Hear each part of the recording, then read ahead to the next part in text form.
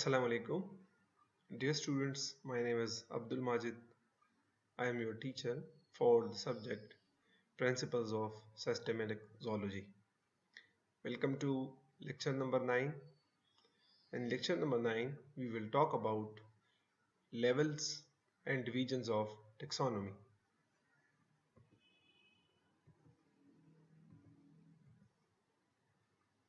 Outlines.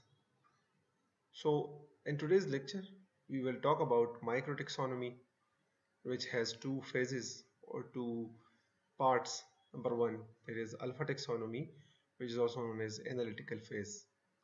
And the second is gamma taxonomy, which is also known as biological phase. And then we will talk about macro taxonomy, which has only one phase, that is beta taxonomy or synthetic phase.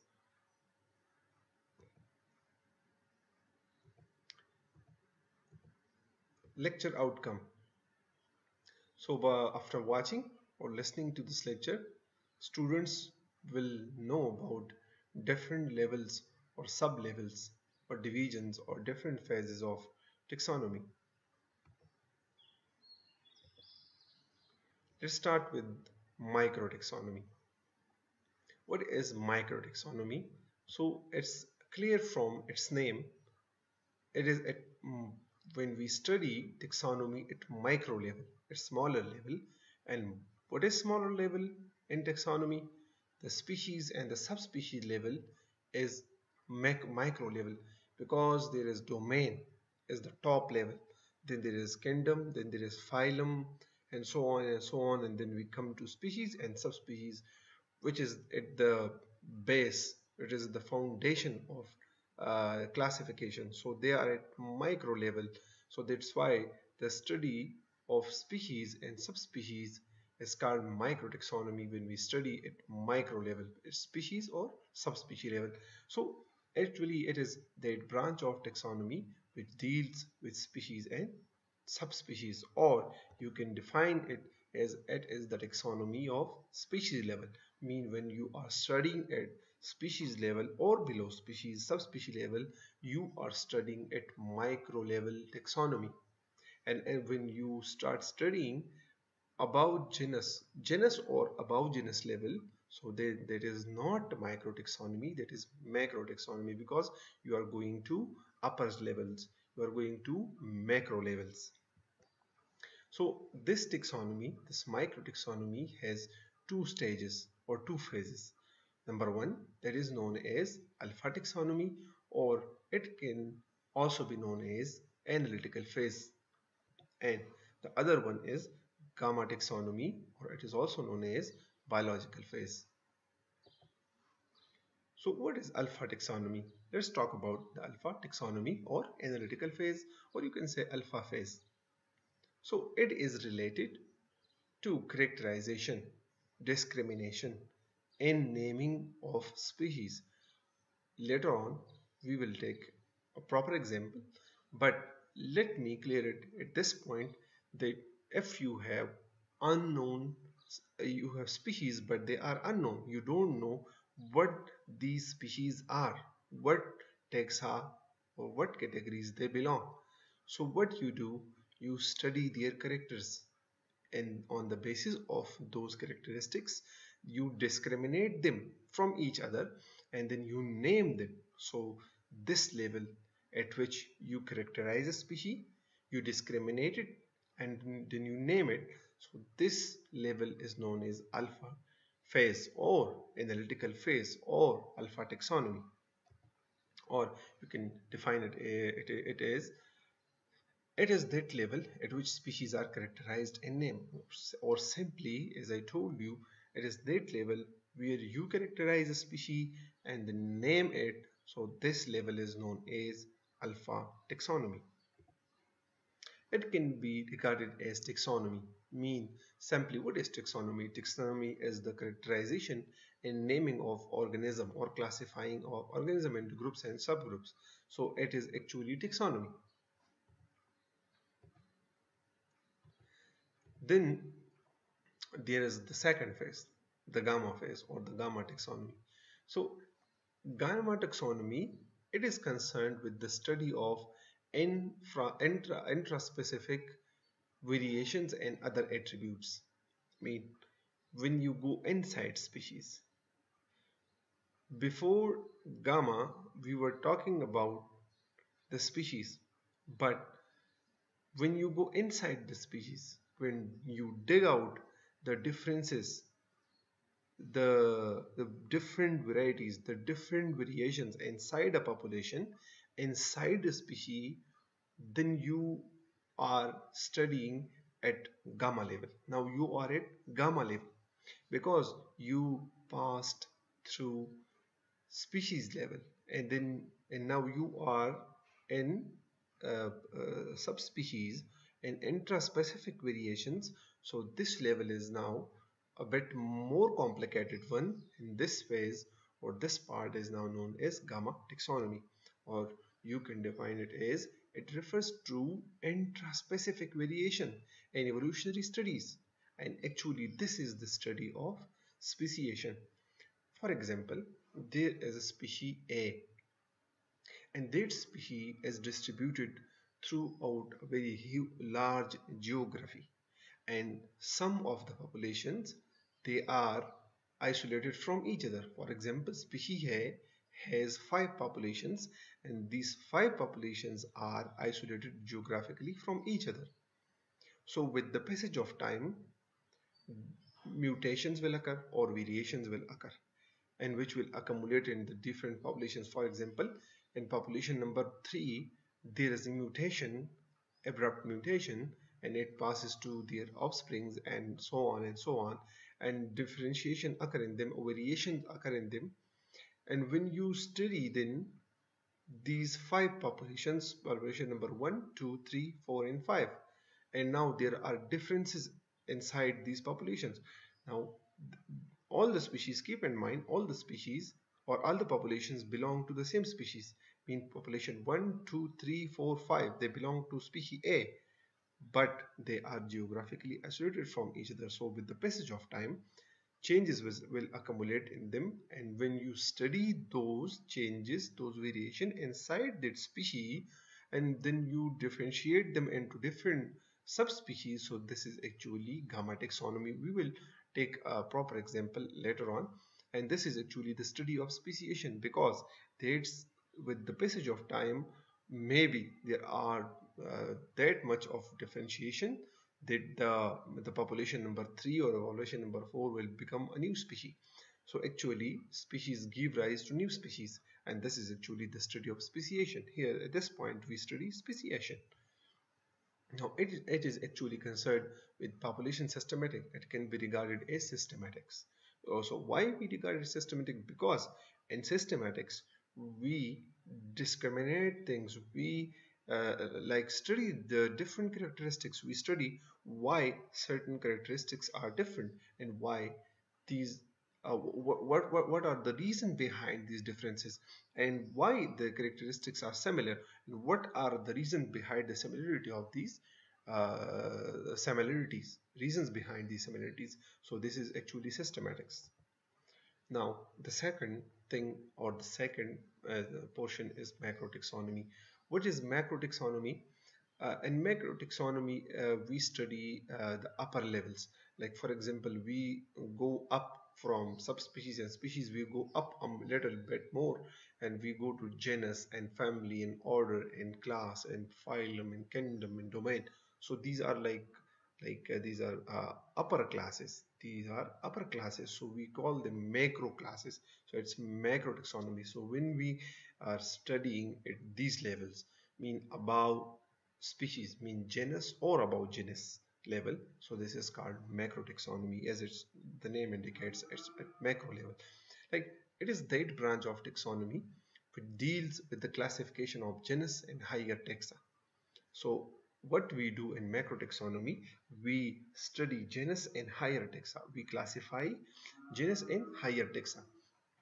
In micro level, we study species and subspecies, but in macro, we study genus and upward. It has only one stage that is known as beta taxonomy, or beta phase, or synthetic phase. So what is this? It refers to the arrangement of species into a natural system of lower and higher categories. So again, we will take a proper example. But before that, for example, you have a species, you don't know them, then you characterize and discriminate, and then you name it, and after naming you have a species.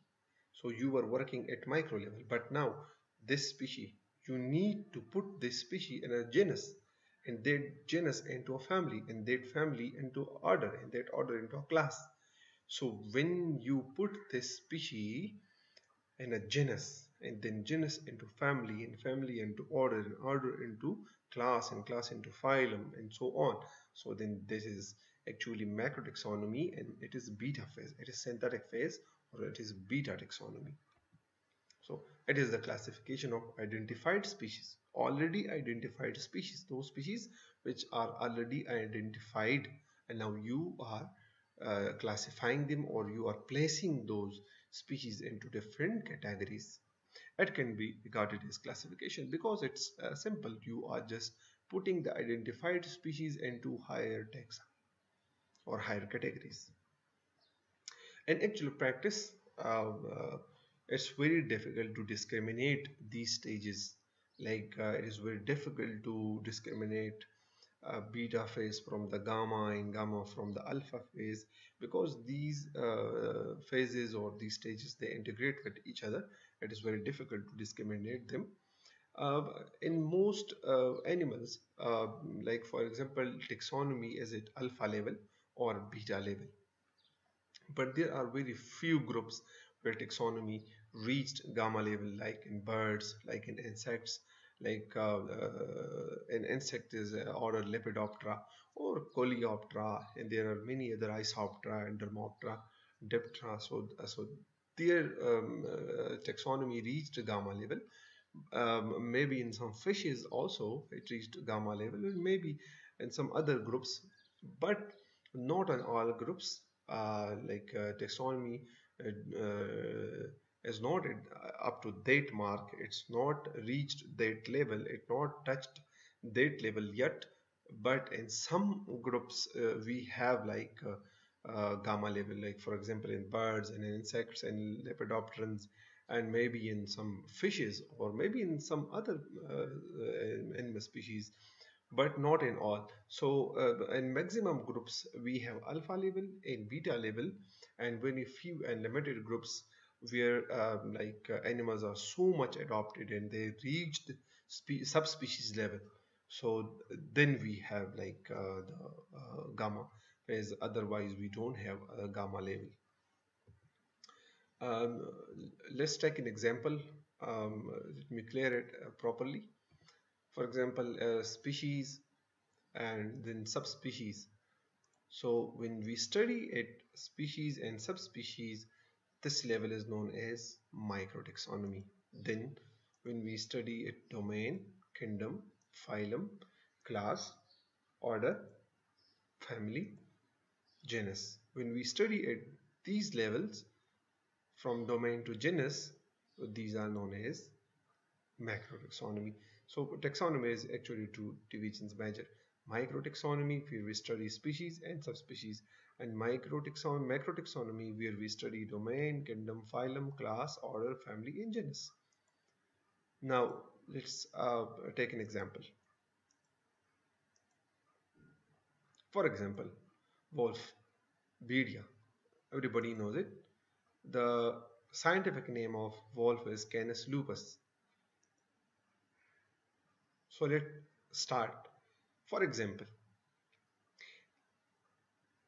if you have a wolf, Canis lupus, and you want to put this Canis lupus into higher categories, so where are you studying? You are studying at higher categories, at higher levels, and that is macrotaxonomy.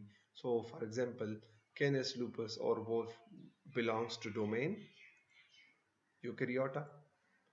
It belongs to kingdom Animalia, and it is a work of taxonomist. The taxonomist will place these identified species into higher categories. So a taxonomist places a wolf into domain Eukaryota, into a kingdom Animalia on the basis of characteristics, and then he places it into the phylum Vertebrata because it's a vertebrate. Then the taxonomist will place the wolf into a class Mammalia because it's mammal, and then he will place it into order Carnivora because it's a carnivore, and then he will place it in a family Canidae because they have canines, and then he will place it in a genus Canis again on the basis of the canine teeth. So this level, this is beta phase. When identified Canis lupus and identified species, you place this identified species into genus, into family, into order, into class, into phylum, into kingdom, into a domain. Mean you place this lupus, this wolf, into Canis, Canidae, Carnivora, Mammalia, Vertebrata, Animalia, Eukaryota. So this phase or this taxonomy is called beta phase or beta taxonomy, which in term is a macro taxonomy. Now let's go to the micro level. So for example, you have a genus Canis,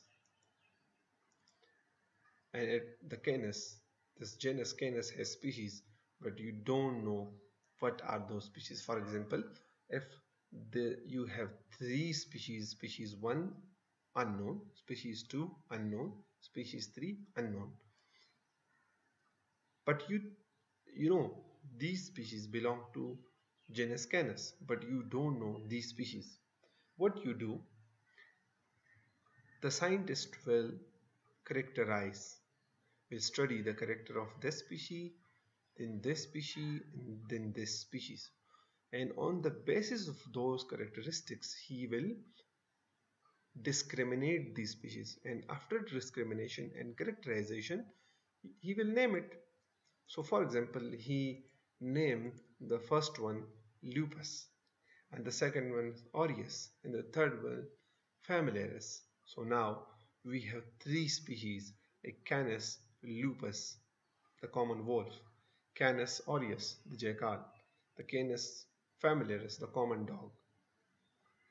So now this is microtaxonomy, but in microtaxonomy this is alpha phase because you are studying at species level, you are identifying or you are working at species level, you are identifying, you are working inside species level.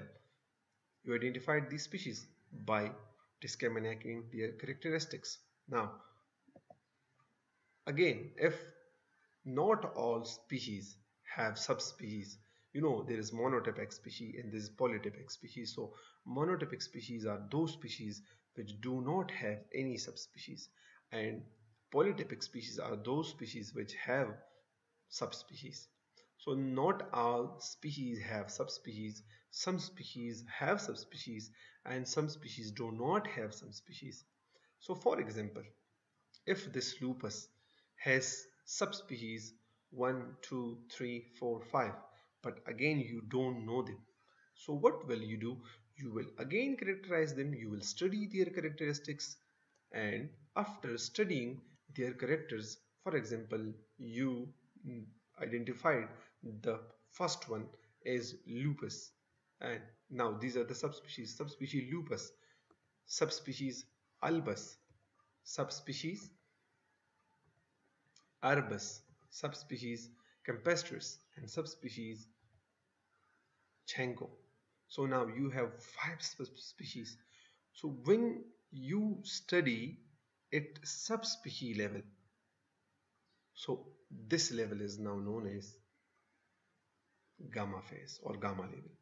So now you see, I told you that not in every group you have gamma phase. Those species or those groups where there are subspecies, so there is gamma level, and if there are no subspecies, there are no gamma level. There is then only alpha and beta levels. So when you are studying at subspecies level, this is gamma phase and this is microtaxonomy. So both of these alpha phase and gamma phase both are microtaxonomy. So now it becomes Canis lupus lupus, Canis lupus albus, Canis lupus arabus, Canis lupus campestris, Canis lupus chenko. I hope you understand now. These are actually the tundra wolf, Canis lupus albus, Canis lupus arabus, Arabian wolf. Then this is steppe wolf, Canis lupus campestris, and this is Mongolian wolf, Canis lupus chenko. So these are a few examples. Thank you so much for watching. If you have any question, please ask. Feel free to ask any question. If you have any question, please ask. Thank you. Take care. Allah Hafiz.